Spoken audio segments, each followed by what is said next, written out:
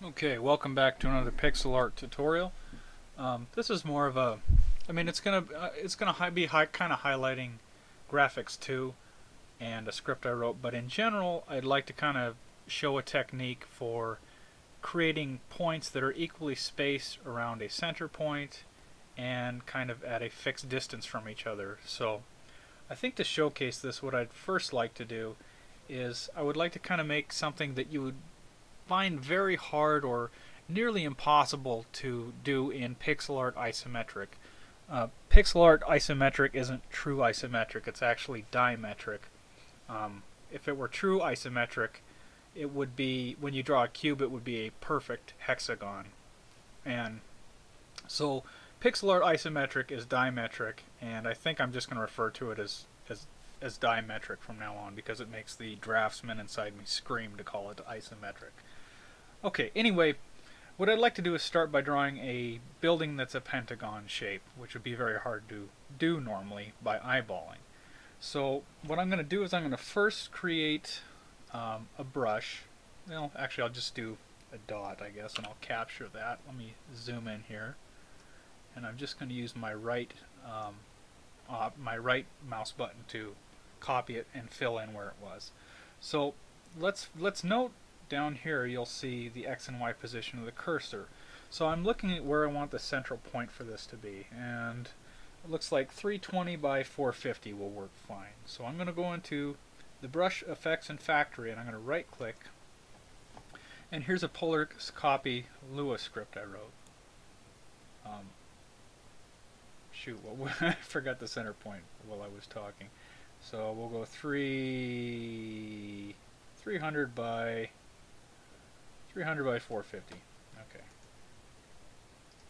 Okay. 300 for the X and 450 for the Y. These X and Y are the center point of our circular array copy of items.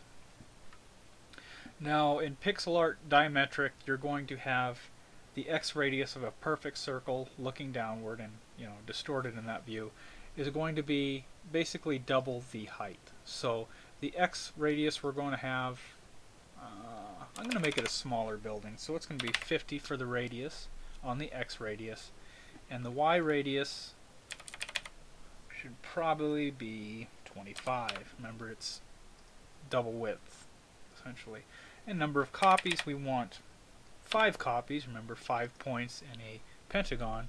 Now the rotation offset is what angle all those are rotated at once they're kind of calculated. And we want basically 90 degrees points down in the coordinate system for my script. So you have 0 degrees, 90 degrees, 180 degrees, and 270 up top. We want 90 because we want that tip to point downward. The center dot's an option just to put a center dot in the middle of these so you can kind of line them up if you're doing different copies and stuff. So let's see what this does. You can see that now we have a pentagon shape in isometric, and this would be very hard to eyeball and get correct. So now what I'd like to do is I'm going to draw the lines between these and connect them into that pentagon shape. So I'm going to hit L for my line tool, and I'm just going to start. This is where you want to be precise.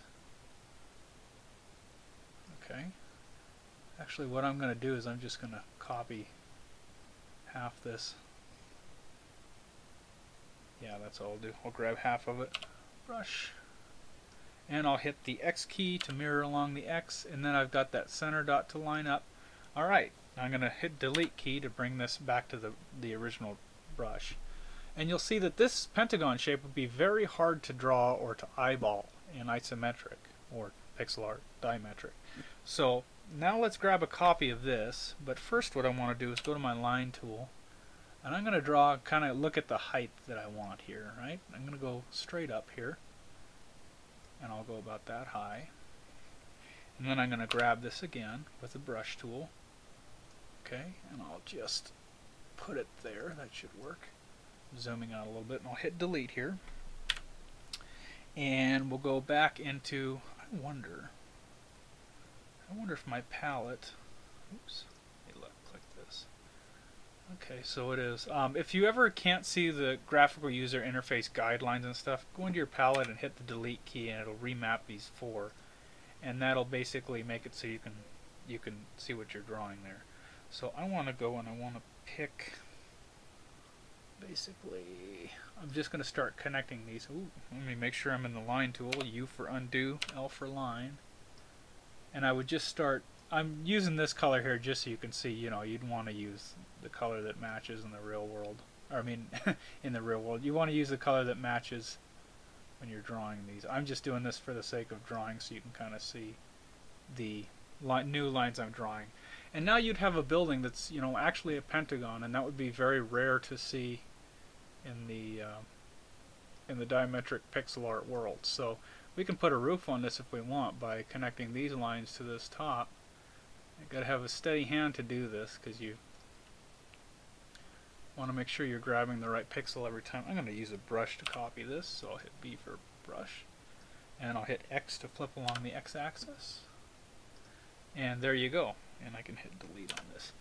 Now, basically, you can kind of see where I'm going with this. That, you know, this is a very powerful technique when you want to draw things that would normally be hard, but all you need to do is you have to know a radius for X, Y, and a central point. You can imagine, you know, if you wanted to draw, let me do a line here. If you wanted to do a door like here, well, the question now is how do I get this slant? And I know that this slant needs to line up. So if I go to my brushes and I kind of use this top deal that we've already drawn, I can bring this down, and what do you know? I can get the top of that door. Hit the delete key, and then make sure I'm there. And now, you know, you could chip away until you get the door out. Actually, all I have to do is hit Shift R for that rectangle. And you can kind of see, you know, you wouldn't see the back stuff after a while, but you can see that's how you get your door. So this part matches this part. And now we basically have something that'd be, you know, rather hard to eyeball. There's a lot of people that go into art and they use it as an escape from learning. You know, they might say, well, I've been good at art all my life, and it's an escape from mathematics. But there's a point that some of us really want to draw with a lot of precision, and this is the kind of thing that helps with that. Let me show another example, and this is long-winded. You're welcome to skip through it as you want. I'm just going to clear this.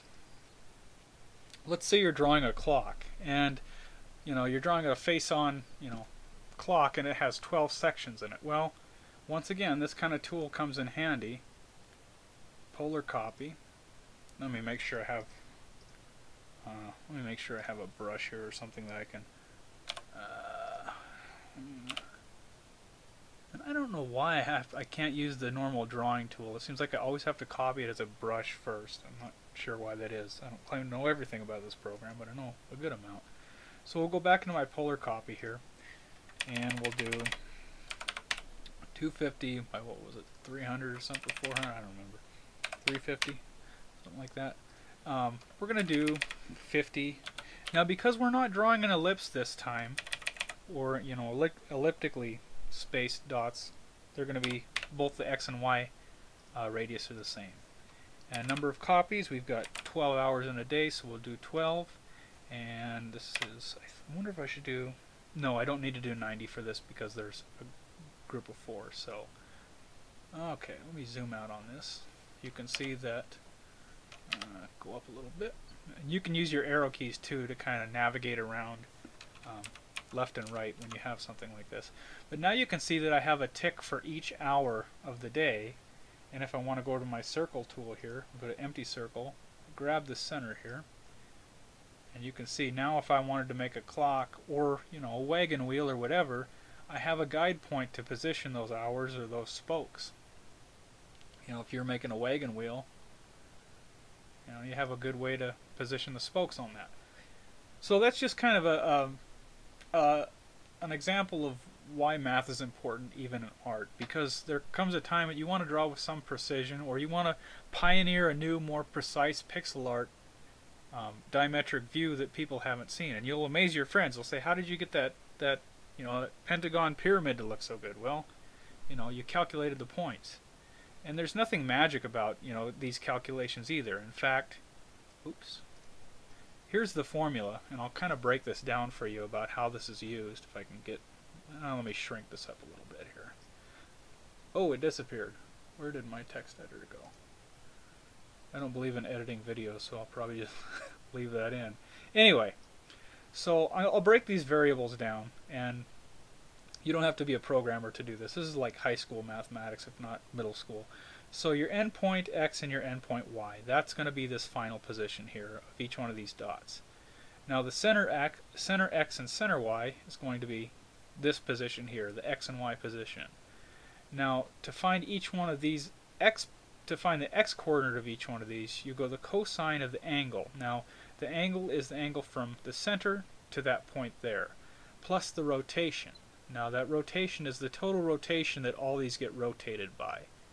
And then the radius x is the distance from here to here. And the radius y is the distance from here to here. And depending on, you know, if this x and y change or are different, that's going to give you either a tall ellipse or a wide ellipse, and these spaced around there. So I hope that makes sense. I'll try and post the script for this too. If you don't have graphics too, but you would still like this kind of functionality, one good option is you can consider, you know, writing a small program. If you have one of those TI-83 calculators, you could write a program that asks for the number of points, the rotation, and everything else, and then just spits out a pair of these as output. Or you could even make a spreadsheet if you feel more comfortable. If you're, you know, if you're not a programmer, and you can do these calculations in a spreadsheet to enter so many into a cell and then keep changing the degrees for each point you want.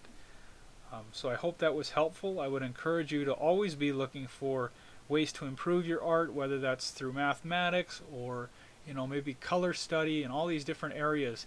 Don't feel that art is something that has to be sacred and held up by its own and an escape from learning other things. I would encourage people to go out, learn new things, and then drag that back to your art and try to apply something new. So I hope everybody has a good morning, evening, day, whatever time it is, and keep doing art.